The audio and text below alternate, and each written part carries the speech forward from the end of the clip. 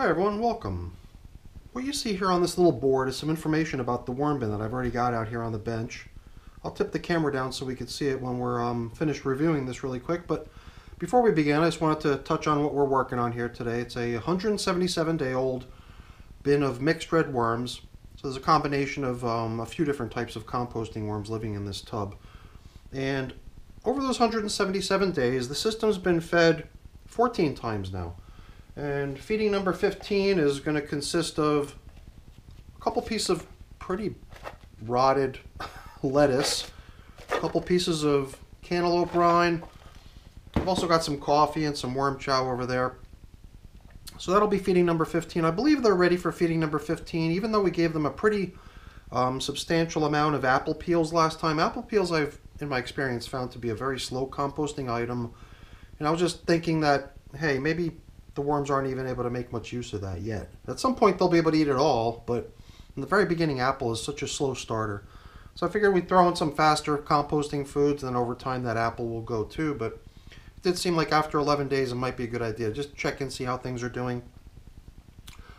177 days ago we started this population in a much smaller system, but it's been 65 days now, over 2 months since we moved them into this larger tub. So let's get the camera pointed down so we can see what's going on here. This is what I actually classify as my medium-sized container. I've got larger ones which are really just deeper than this. They're the same size but deeper, and then a couple smaller size containers. One of which is the green, small green bin that I use sometimes. And I mean, once we get started, you'll see that we've got a pretty good sized population living in here already. Despite the fact that when we started this thing 177 days ago, we had what we estimated to be a pretty puny sized population living in here. And there too, I usually come up with my estimates based on the averaged value of what people say that they think they saw in the comments.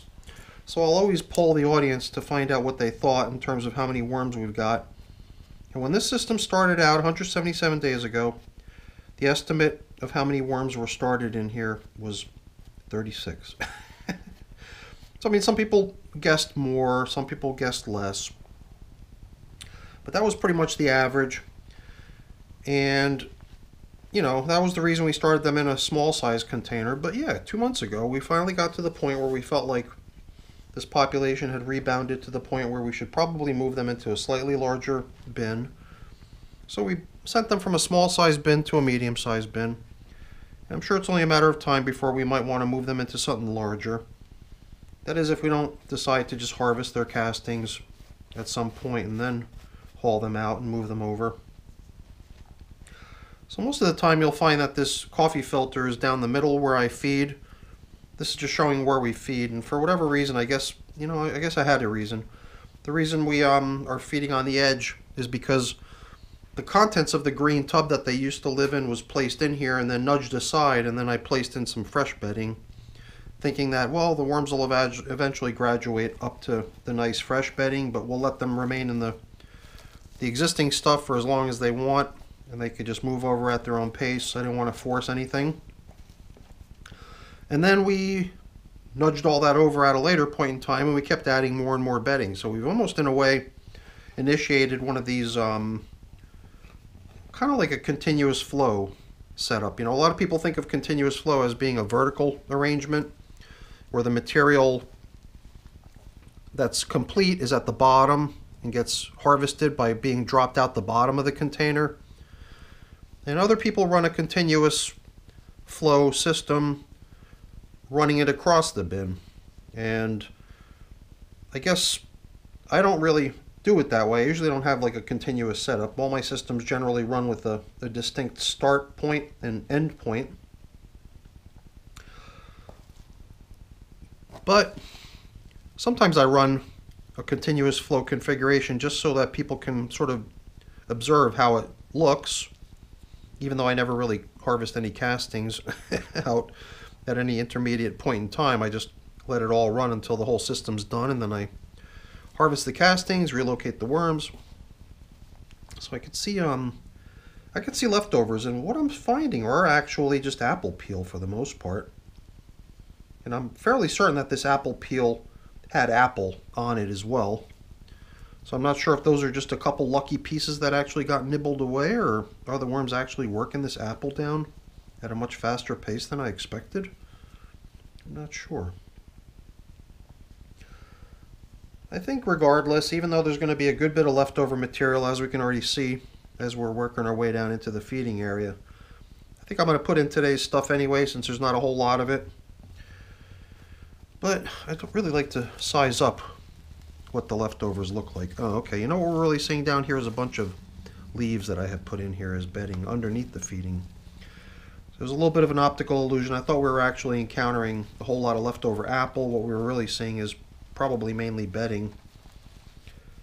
And I guess besides the leaves put in here as bedding, which are actually holding out and remaining quite dry, if you ask me. It also seems like we had a couple older coffee filters placed in here as bedding. Here's some more apple peel, I believe. Perhaps just apple peel stuck to more coffee filter. It does seem like we've got a pretty good amount of bedding in here between the leaves and all these pieces of scrap paper and coffee filters and whatnot. It does seem like we've got ourselves a pretty good amount of leftover bedding in here. Kind of made me wonder if we would want to come in here with some additional supplementary bedding, but all these pieces of paper, I think we're in pretty good shape when it comes to bedding. So perhaps all we'll do is we'll just kind of fluff up the existing leaves that are already in here, which is a perfectly suitable bedding material that we can use. And you know, come to think of it, one thing I did notice was not a lot of worms, if any. So it almost makes me question whether or not the worms even caused, you know, these apple peels to lose their mass, or was it maybe all the springtails in here? I mean, all you gotta do is look around. You see these little white specks everywhere. Those are actually springtails, a type of insect that sometimes thrives in certain conditions, and I believe possibly, I don't even know exactly why it happened here, and pretty much only here, knock on wood. I haven't really seen springtails elsewhere. But I'm wondering if it might have been because there might have been a little bit more moisture in here than we needed. I'm not sure. So, I don't know. I've picked out some of this leftover apple peel that we encountered. I know some of it was actually stuck to some of the bedding we saw here and there. And it does kind of have an interesting sort of fermenting apple scent to it. And I thought I saw a worm here or there, but it does seem like this last feeding of apple didn't really do much for the worms in terms of bringing out a crowd. So, I don't know, it kind of makes me wonder what might be happening right here on the perimeter. I would like to start encountering like a nice quantity of worms just so you could see what can happen in 177 days when you start a system out with only a couple dozen worms. Because now we're actually starting to just bump into a few of them here. And I'm sure just within a couple handfuls of material we've probably already encountered 36 worms here, which is what the population started with all those days ago, weeks and months ago. But worms are kind of cool that way. They sense that they've got room to expand into, so they start mating. And then I think within a month or two, maybe a couple months, their babies are also, their offsprings are also already mature enough to mate on their own as well. So worms are quite capable of expanding their numbers pretty fast. And I guess fast is sort of a relative term, a little subjective, you know, but I guess if you're really anxious and you want to see your population boom quickly, then it can never happen quick enough. So you might not treat a couple months as being very fast, but to me it just does seem remarkable to see how, you know, 2 months ago we already felt like the worms had actually moved into their living quarters and expanded their numbers sufficiently to the point where we felt it was necessary to move them into a larger system. So, you know, I'm going to start rebuilding the feeding area here. Oh, look at this spider. Sorry, buddy. He was just like sort of spinning a web and trying to climb up. I'm not sure if he was maybe living under the handle of the bin or something. I'm not sure. So, you know, let's start building up their feeding area. We're going to recycle all this old bedding that was already in here. I don't think there's really a real need to supplement what's in here already. But I'm going to position all these pieces of paper in such a way that the new food items are going to be resting right on top of it, so that when they come out for the yummy lettuce and the yummy cantaloupe, they'll be pretty much in direct contact with this bedding material, which I'd also like them to start nibbling away as well. And I think maybe the only reason it's sticking around here was because the last feeding was sort of something that the worms normally don't really get all that excited about, the apple. And there's nothing wrong with it. The worms can eat it over time, but it does take time. At least that's what I've experienced. This was only apple peel. My main experience that tells me that it's a slow composting item is trying to give them entire apples or half apples, which definitely do seem to take a while.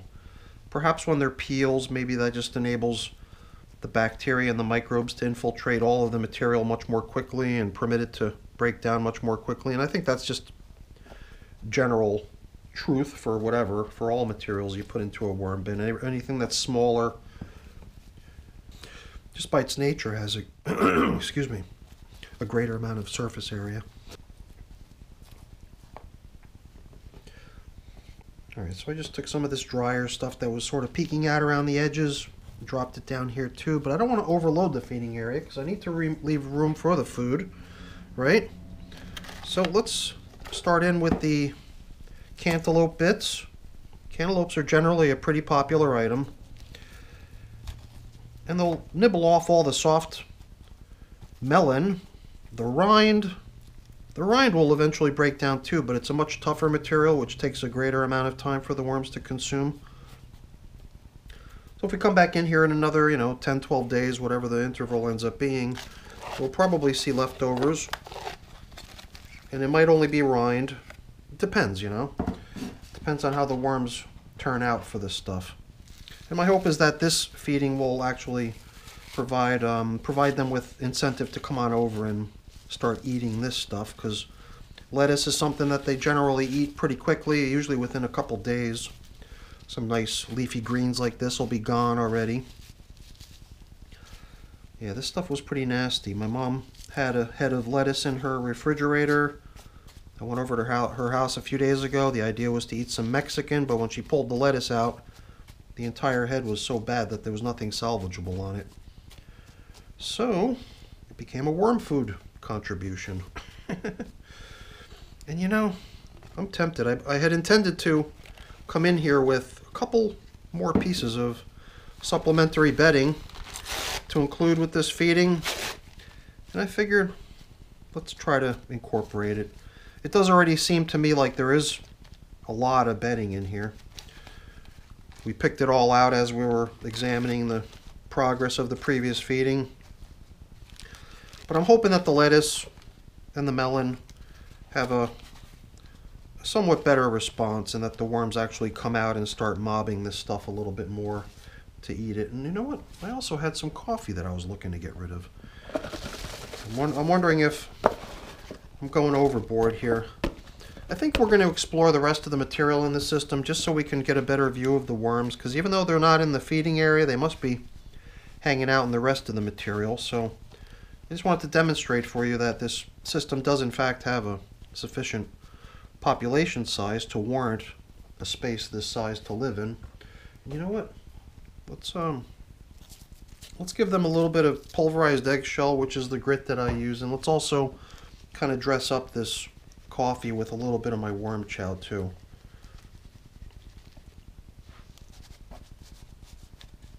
So now between the yummy produce down low, there's also some coffee and worm chow up high. Hopefully we've rang the dinner bell in such a way that's going to produce a good turnout over here. Here and there I feel like I'm still bumping into little pieces of apple. But luckily the plastic covering that we're using now is pretty thorough. Up until about a week or two ago, I'm not sure if it was the last feeding or the feeding prior, we had upgraded them from using kind of a patchwork covering where there was like a couple small pieces of bubble wrap and another piece of plastic, and it was just an assortment of different bits of plastic that all allowed for a little bit of airflow in between them. But we decided it was time to swap that out for just one continuous piece of plastic, a somewhat larger plastic bag that does actually go edge to edge all the way around. So I think right away you're already starting to see how there's a good number of worms hanging out in this material here, which is immediately adjacent to the feeding zone. And for whatever reason, the feeding zone just didn't seem to, I don't know, interest them all that much. It did seem like there was still some springtail activity going on here. Perhaps a little less than we've seen in the past check-ins. It was really starting to seem like the springtail population in here was starting to get almost a little bit out of control. And I was really hoping to possibly reduce their numbers a little bit. I thought one possible way to achieve that would be to help the system dry a little bit, possibly leaving it uncovered. So I think we even might have gone one feeding interval where the time in between the two feedings was spent with no coverings. It might have only been the last time that we went back to plastic coverings, and it might have been at that time that we actually upgraded to the somewhat larger material. So yeah, I mean, you could tell already, once we get out of the feeding area for whatever reason, and the material right alongside of it, there was a good number of worms. And then, as you continue working your way over, we gradually get into older and older stuff, sometimes making me wonder if that's really where the worms are hanging out. It does seem to be the case, no? Interesting. And it's, you know, not always the brand new freshest food that they're very interested in. A lot of times they're hanging out in this older material because there's still leftovers of whatever older feedings might have been applied to this stuff for them back then. And that stuff is finally maturing to the point where they're finally able to rip into it. So I think we've bumped into a good number of worms in almost every handful ever since we left the feeding area. For whatever reason, the feeding area just seems to be the unpopular spot in this system. But you can see it's almost like a little conveyor belt, you know. As we start working our way from the fresh bedding, fresh food supply over to this side, we start encountering, you know, material that's even more and more heavily broken down. And over here, this is already the stuff that came over from their previous home, the small green container that they lived in. And worms are still even occupying this stuff quite happily and contently, right? Because you know, there's a good moisture content. There's usually still leftover bits of stuff in it that they continue to work on. So even though the stuff looks like completely converted material, completely broken down castings, the worms still see it as material that they can hang out in and still utilize as a food source. I guess that's one of the interesting things about worm castings, is that it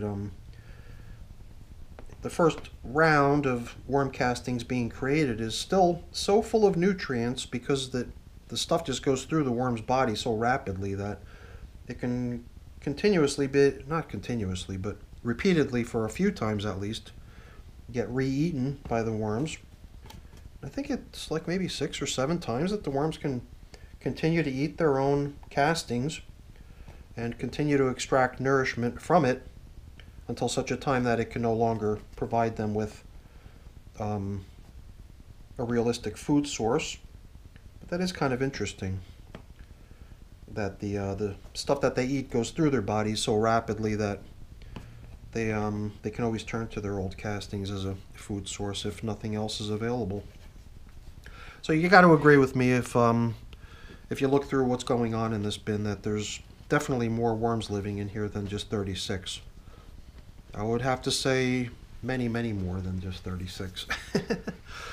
So I had held on to this last coffee filter over here, thinking that we might upgrade them from their old coffee filter, but the old coffee filter is still holding up quite nicely as a feeding zone indicator, so I figured we'd just keep it in service for perhaps another round.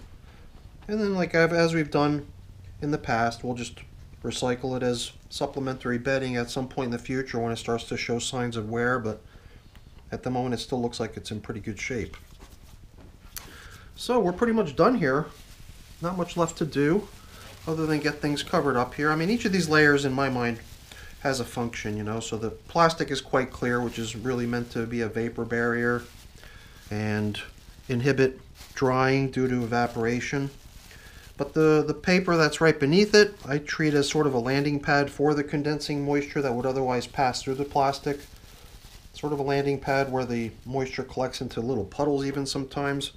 The worms really seem to like that, so they come up for that. And then since the plastic is sort of translucent, and at certain times of the day it might be just too bright and inhospitable for the worms, because worms just generally don't like brightness, you know, they like darkness. That's what this piece of bag on top provides them, is a little bit of darkness. So that's it for our check-in with our now 177-day mixed worm population. Pretty nice progress going on here, I must say. I'm very pleased to see how these little guys are doing. And hopefully what we did over in the feeding area is going to provide a little bit of incentive for them to start making use of that space as well, rather than just leaving it out there for the springtails and microbes to eat all that apple. Hopefully that cantaloupe and lettuce and coffee and worm chow will bring them over and make them feel like they can make use of the whole space in here. Alright everyone, that's it for the video. Hopefully you enjoyed it. If you did, as always, please don't forget to leave me a quick thumbs up before you go. That's always very much appreciated. And if you haven't done so already, please also consider subscribing to the channel. That's really appreciated as well. Alright everyone, have a great day. Thanks for watching. Bye now.